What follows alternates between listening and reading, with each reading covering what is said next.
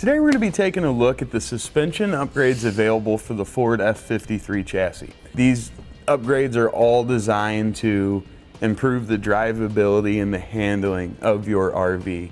The most common problem with an RV is just as you're going down the road, uneven road surfaces, little ruts in the road, things like that can really make it a challenge to get down the road safely. Most of the time when you get where you're going, it's time for a rest. You know, you got to kind of rest up a little bit after that drive, always fighting that steering wheel to maintain your lane. Some of the things that we found here, reading through customer reviews and everything, is that all of these upgrades really make a significant difference. One of the first upgrades a lot of customers like to do will be what we have here. This is a front sway bar upgrade. This one's from Roadmaster. Now the sway bar is going to eliminate what's called body roll, or the side-to-side movement. These are typically kind of top heavy, and as you take corners they want to lean one way or another. That can be either from cornering, uneven road surfaces. If you hit a little dip, it can kind of transfer some motion into the coach. And then also like when big trucks are to pass you, that wind will kind of cause you to push side to side, and just a stiff wind will cause that as well. Now what the sway bars, these are available for the front that we have here. We'll show you the rear in just a minute.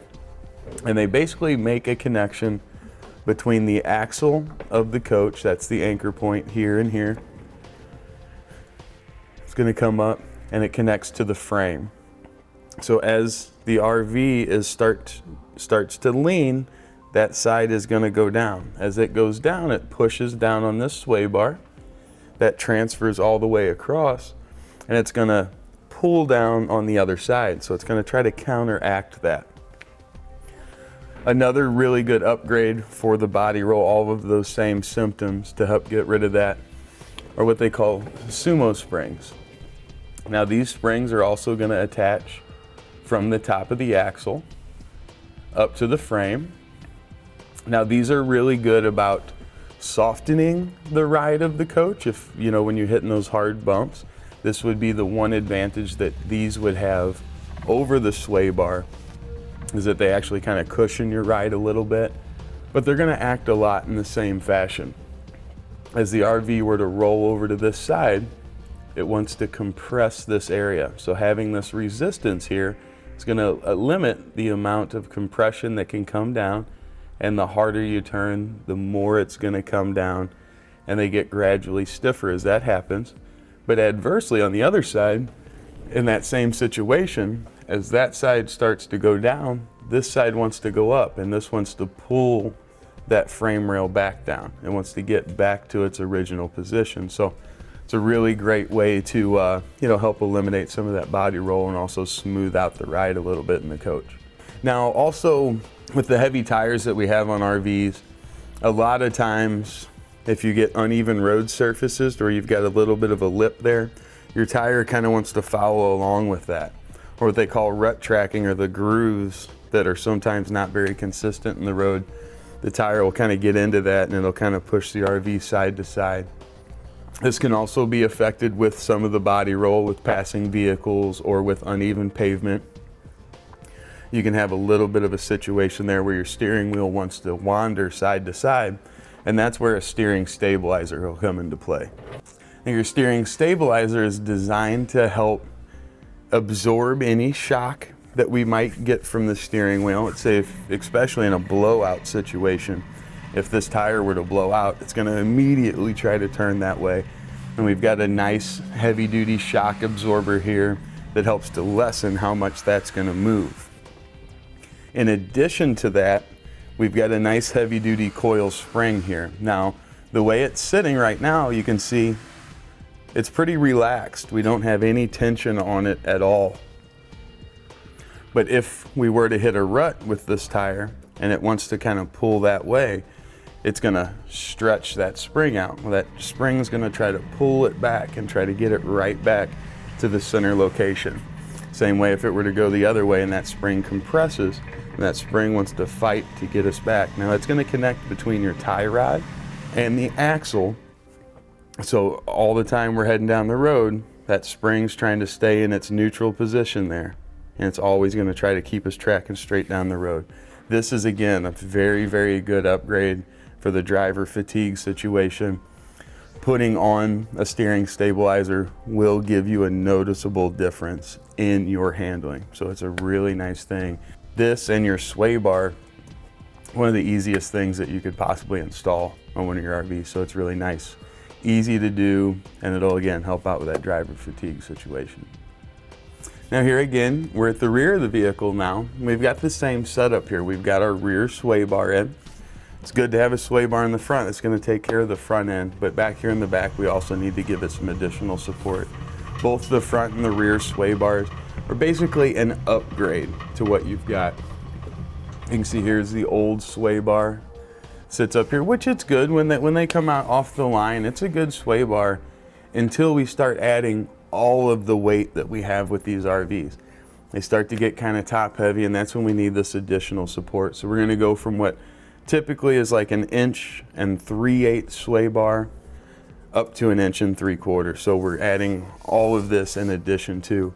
Now on the front end, it's typically going to be a sway bar replacement. You're going to get rid of your old 1 3/8" sway bar and put in one of the much heavier duty sway bars.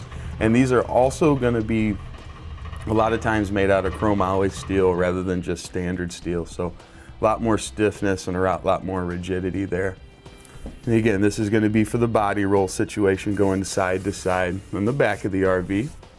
Now if we move right above there, kind of hard to see, but we also have the Sumo springs that are going to be available for the rear axle here. These are going to do the same thing as what the front Sumo springs are doing. They just work here at the rear of the vehicle. Now all of these different parts are available for the Ford F-53 chassis, just depending on the body that you have on top of it and the year of it. But you check our fit guide on our website, you can find all of these, get the correct part number, get them out, and get them installed on your vehicle. Now another great upgrade available for the Ford F-53 chassis is what they call a track bar. Sometimes in the front you're going to have a track bar that's already been added on. It's a really, really good idea. What these do is they mount between the axle and the frame. It would mount something like this, just with the appropriate bracketry there. And this is going to give us a fixed point here and there to keep our axle from moving side to side. We're dealing with a lot of weight when it comes to the coaches and the motorhomes, and you can sometimes experience what they call tail wag. So if a truck were to pass us going down the road, the back of the coach kind of moves side to side. That transfers all the way through the frame and leads to weird handling characteristics. You'll again then have to start fighting to keep your RV straight down the road. Now the tail wag comes from right in this area. What we have as we travel down the road is the winds start to push the back of the RV side to side. Our spring packs will actually start leaning in and out. The distance between the frame and the spring is going to get smaller and greater and smaller and greater. And by the time we get all the way back to the back of the RV, it can move quite a few inches side to side. So by locking out this point at a point on our frame and a point on the axle, we can completely eliminate that tail wag situation, which is very common in an F-53 chassis, where you've got your engine and everything up front, and then the back area is usually a lighter storage area underneath, and it hangs out well behind the axle, giving it a lot of leverage. All right, so I know that's a lot of information kind of thrown at you all at once there, but we'll just go over it quickly just to kind of give it a quick summary. So for the front, we've got the sway bar. That's going to be mainly for your body roll. The Sumo springs at the front also help with body roll pretty considerably. Those also help to soften the ride. The steering stabilizer, that's going to be for the rut tracking. That's going to help us in the emergency situation. Maybe we have a tire blowout. Just helps to keep our steering wheel nice and straight as we head down the road.